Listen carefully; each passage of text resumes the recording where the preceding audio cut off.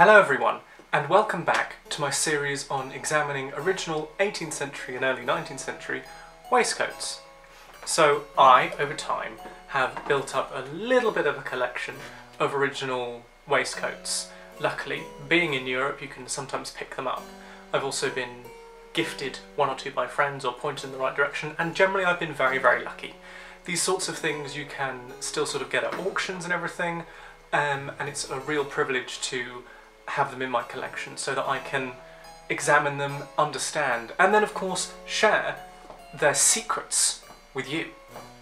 So the waistcoat I'm going to look at today is slightly later than the one I looked back at in part 1. Also, you'll notice that I'm wearing a brand new waistcoat. Thank you very much. This is my convalescence waistcoat, which I hand sewed completely over quarantine, lockdown and everything to regain strength and movement in my arm. I'm doing really well with my arm, but it's just still a little weak and a little bit sore sometimes, but I'm getting along no problem. And also, I'm going to point out the flex of matching buttons. Right, let's check out this waistcoat, shall we? Now let's have some ASMR. Very quickly. The waistcoat front you can see here, with embroidery going around the edges along the bottom and along the pocket, with the back being of linen. This is a label, Un gilet ancien AR, which basically means that it was sold at some point. That was a label put onto it. Bit of a close-up of the embroidery. But let's see how many buttons there are, shall we? 1, 2, 3, 4, 5, 6, 7, 8, 9, 10, 11, 12. So that's one less than the other one I've shown you. And you can see a little seam there, and I think that's from where the embroidery was sort of cut to make the waistcoat. The design goes all the way around, and then it gets very elaborate by the pockets, with these sort of swag type designs which are incredibly common and really, really popular. And then it goes to a point.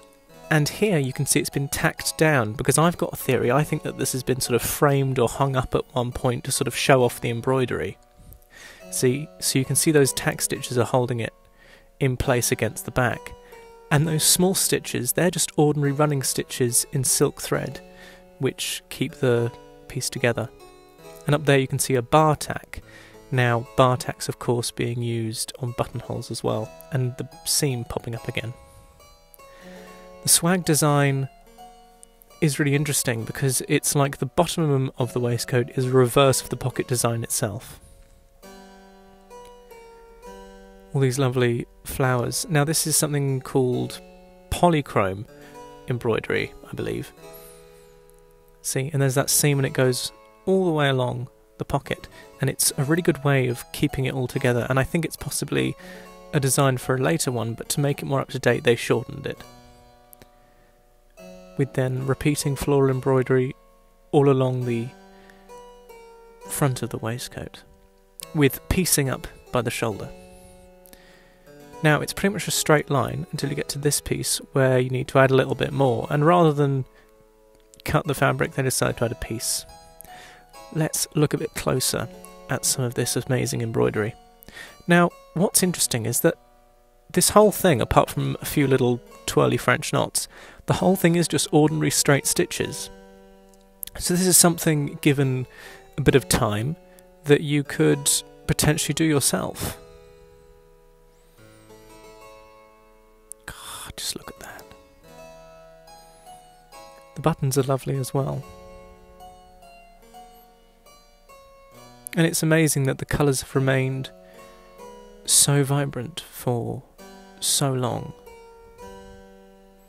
And as you can see on this button side, there's a little bit of extra fabric popping, so that you know, you've got a bit of a stand for the buttons. Now let's look inside the pocket. the sort of curved design you expect, and the embroidery design of the pocket looping around as well. Lined in linen and just top stitched in place. Very nice. Probably a bit of a glazed linen actually. It has a very, very smooth feel to it.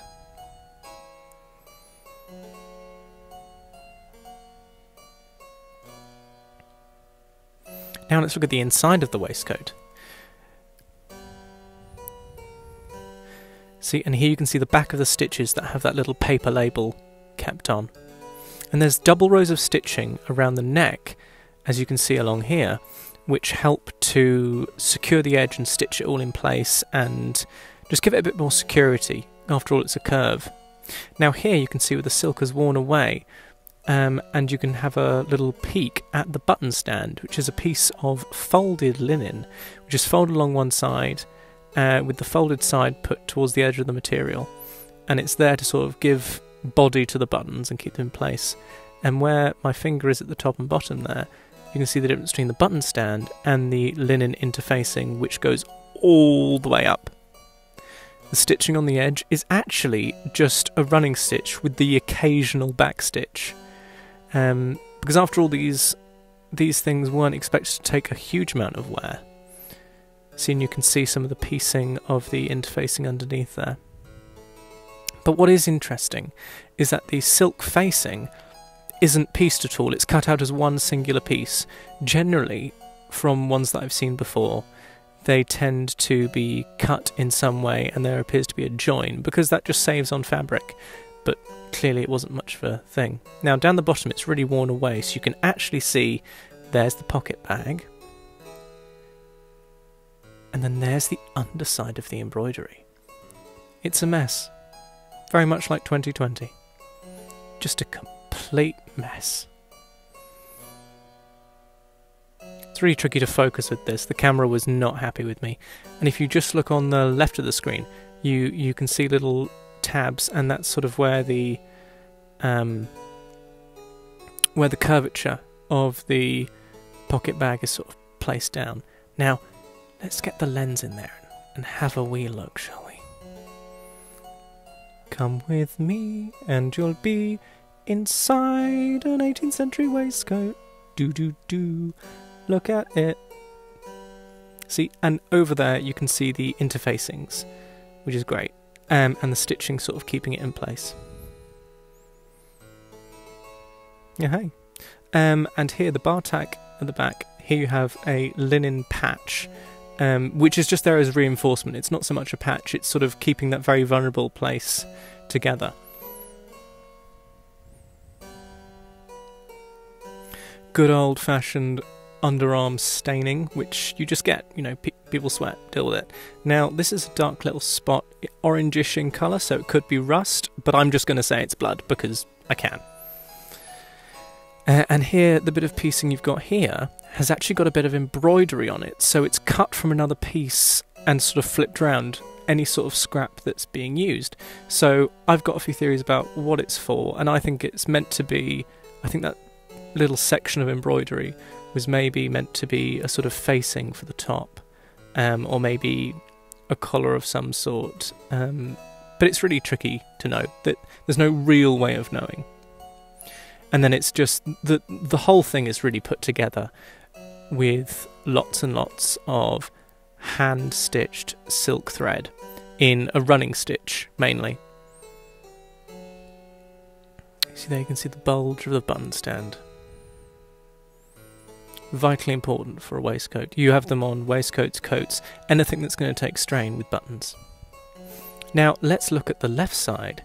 It's like totally the same as the right side, except different. So, the same sort of piecing at the shoulder, but this bit is two bits of piecing with, I don't know if you can see, but just at the top there's that little pink fleck. So they've basically used some scrap fabric which has like one stitch of embroidery on, and I've used that. Now here you can see quite clearly the double stitching, again around the neck, and just see how vibrant the colours are.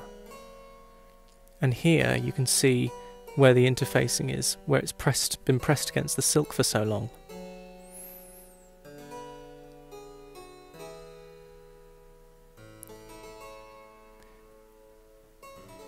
Now, let's count the buttonholes. 1, 2, 3, 4, 5, 6, 7, 8, 9, 10. But there are 12 buttons. Why is this? This doesn't make sense. Why? Why? Oh yeah, because of fashion. So you've got 2 at the top, so it creates a nice bowed effect to it. You might not even have done it all the way up to the top. Very much how fashion depends. And let's see if I can get you a nice up-close shot of the buttonholes. Come on. God, the camera was not liking this. There we go. Now, this is a buttonhole stitch. It's basically a type of blanket stitch, really, but just minute and small. The same sort of stitching along the edge. It's just lots and lots of straight stitches with the embroidery, but the buttonholes are a separate thing. I'll do a video just sort of show you how those go. You know, I'm still not... I don't think I'm perfect at them yet. You know, there's still a long way to go. You look at originals and you go, wow. See, completely draconian. They just went right through the fabric. Hi-ya! Hi-ya! You just cut straight through that flower. No mercy. Poor flower. That flower survived. That one is sadly lost. Nice little leaves as well. Now, I was speaking with a gardener friend of mine who told me rather reliably that all of these little motifs and everything are in fact just flowers. Yeah, no real meaning. No, just flowers. Nice sort of swags again. So they're both exactly the same, both sides, and this would have been how you would have gone to the embroiderer. You would have had them make them up like this. It was just a very standard common practice. And you have the side again with the same little bar tack. So the back thing has a bar tack as well as the buttonholes of a bar tack. It adds strength and keeps things together. It's basically a small buttonhole really, but with no hole.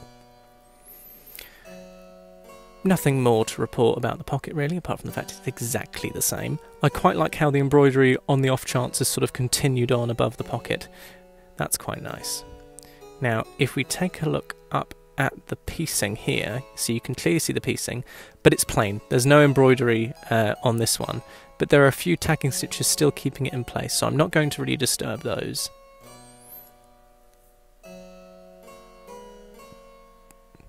Leave us alone, don't disturb us. We're just tacking stitches. Wow. Just wow.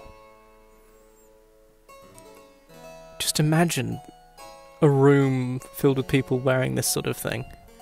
All the bright embroidery and colours, it would have been spectacular. Oh, and there's the reinforcement patch on the other side, as you can see. Now, let's look at the inside. Nothing really to report, because it's exactly the same.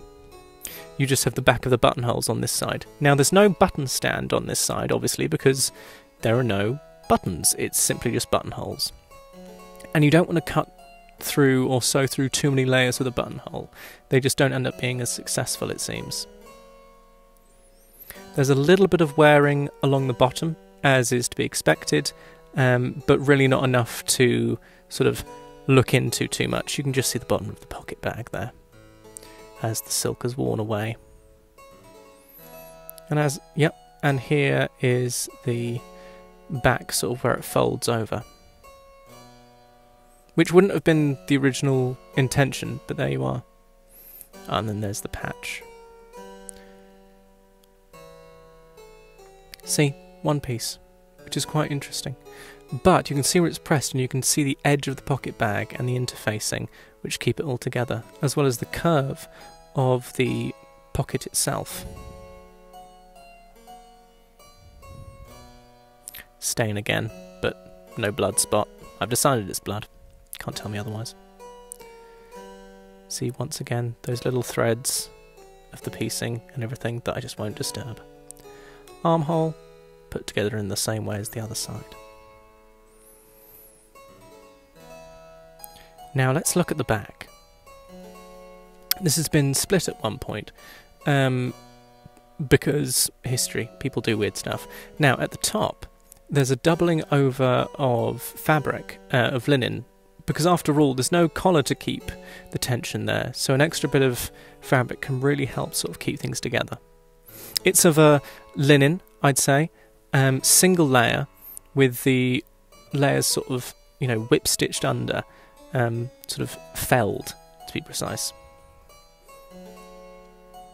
At some point it's been ripped apart at the back to fit someone, well, pretty much my size to be honest, well, slightly larger. Now, that set of ties aren't original, they don't look right. This is the sort of thing they would have had. And ties are completely appropriate and would have been there anyway. Now, you see those little kicks? Yep, here and here? Those would have sort of gone together and then flipped over, so it's almost like the back of a tailcoat. And that would have sort of helped sort of keep things together. So you can even see the stitches where it was originally. Now, I've thought about maybe returning it to its original form, but I feel that these changes over time are part of its history and part of its material culture. Here we're looking at the inside of the lining, as in the bit right against your body, and the way in which the back is created. It's a sort of felled... I can't really think of the right sort of name for it, but it's where the edges are sort of tucked into each other and then sewn, sort of whipped down. It's very, very effective. And then with the kick at the back, you have the very selvage of the fabric itself, the selvage of the linen. No fluffy edges, and the bottom just whipped up, and you can see the lines of the stitching, and there is the bar tack here. And here with the patch as well, so it's the same on both sides. And it's ever so slightly longer than the waistcoat itself.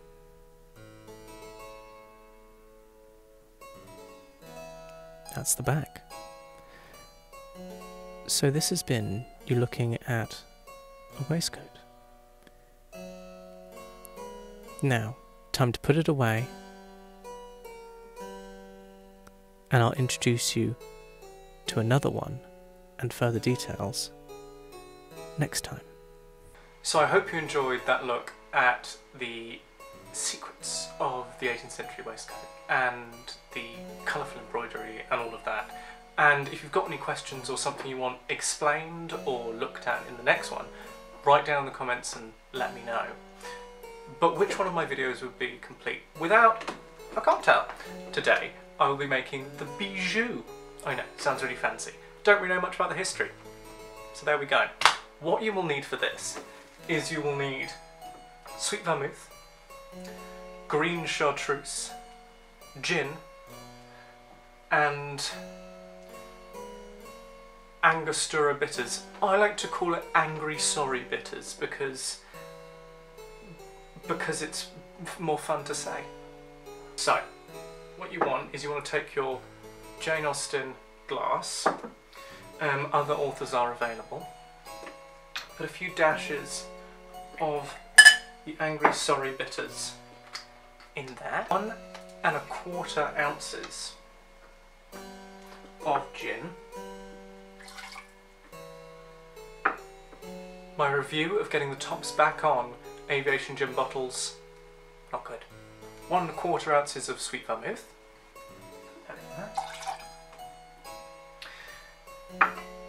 And then your green chartreuse, which is fascinating. It has been made by monks in France for hundreds of years, you know, since sort of 1605, so that's some time away. And they're the only place that make it. They make green and yellow chartreuse. It's fantastic, it's wonderfully aromatic, it's something to be appreciated. So this is my second bottle. 3/4 of an ounce of green chartreuse. You want to have a dash of water in there as well, you know, about 1/4 of an ounce. I put a little bit in beforehand. And then you just want to put ice in.